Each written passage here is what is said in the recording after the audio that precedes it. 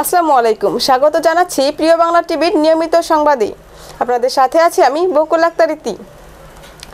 Chandpur মতলবে UP চেয়ারম্যানের থানায় GD করার পরে থেমে নেই অপপ্রচার। আমাদের স্টাফ রিপোর্টার মোহাম্মদ তফসিল হাসান চাঁদপুর থেকে জানান, চাঁদপুরের মতলব দক্ষিণ উপজেলা ইউপি চেয়ারম্যানকে জড়িয়ে ট্রানের চাল নিয়ে অপপ্রচারের অভিযোগে মতলব দক্ষিণ থানায় সাধারণ ডায়েরি করা হয়েছে। উপজেলার ১ নং নায়েরগাঁও উত্তর ইউনিয়ন পরিষদের চেয়ারম্যান মোহাম্মদ মিজানুর রহমান সেলিম বাদী হয়ে গত ১৪ এপ্রিল মতলব দক্ষিণ থানার অভিযোগটি দায়ের করেন। পরে ওই অভিযোগটি সাধারণ ডায়েরি হিসেবে লিপিবদ্ধ করা হয়, যার জিডি ৪৬৭। তারপরে থেমে নেই অপপ্রচার, প্রশাসনিক নীরবতা।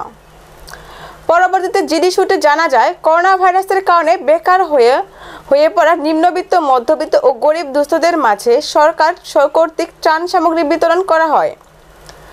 ওই ইউনিয়নের কিছু সংখ্যক লোক শত্রুতাবশত চেয়ারম্যানের বিরুদ্ধে একাধিক ফেসবুক আইডি থেকে ছবি সহ চাল চুরির অপপ্রচার করছে। এরকম ৮টি ফেসবুক প্রোফাইল শনাক্ত করে নাম উল্লেখপূর্বক থানায় সাধারণ ডায়েরি করা হয়। ডায়েরিতে উল্লেখিতরা হলেন জুয়েল মৃধা, আরিফুল ইসলাম, মোহাম্মদ নূরে আলম মৃধা, আবু ইউসুফ, শুভ মোল্লা, মোহাম্মদ মুস্তফা, রিজন, মোহাম্মদ শাহিন, রফিকুল ইসলাম। এই বিষয়ে ইউপি চেয়ারম্যান মোহাম্মদ মিজানুর রহমান সেলিম বলেন, সরকারের উন্নয়ন কর্মকাণ্ড বাধাগ্রস্ত করতে দীর্ঘদিন যাবৎ একটি মহল নানা ধরনের ষড়যন্ত্র করে আসছে। দেশের এই ক্লান্তি মুহূর্তে সরকার মানুষকে নিরাপদে থাকতে কাজ করছে এবং প্রত্যেকের ঘরে খাদ্য সহায়তা হিসেবে ত্রাণ সামগ্রী পৌঁছে দিচ্ছেন। সেই মুহূর্তে ওই চক্র মিথ্যাচার করে আসছে।